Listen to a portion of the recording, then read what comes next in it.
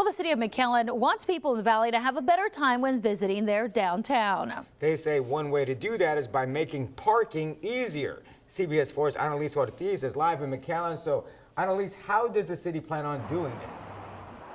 Well, Marcy and Eddie, if you're lucky enough to find a parking spot here in downtown McAllen, that feeling of relief might quickly turn to frustration. These parking meters only accept quarters, but changes are on the way.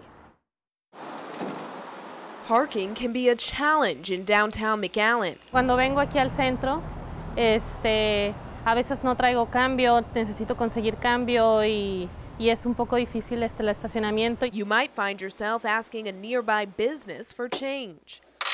Used to be they come in with a quarter and they needed nickels, or they'll come in with a dollar bill and they need their quarters. So most of the parking meters only accept quarters. That's not only tough for downtown patrons, but for business owners as well. Plus, they're not always our customers, and then it takes us away from our work to go and open up the cash register to give them the change. But she won't be inconvenienced for long. In some areas of downtown McAllen, customers will soon be trading out coins for credit cards once the city installs 17 new electronic parking meters. The meters will accept card or cash. A spokesman for the city's transit department says it's part of a push to make downtown parking more efficient. Gutierrez says the electronic meters will be more convenient for her customers. And that's what it takes. We need to make them comfortable so they can keep coming.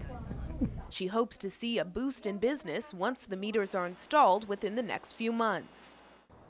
Transit Director Mario Delgado says it's important to note that each of the 17 meters will service multiple parking spaces, not just one. It comes at a total cost of about $100,000 to the city. Live in McAllen, Annalise Ortiz, CBS 4 News and ValleyCentral.com.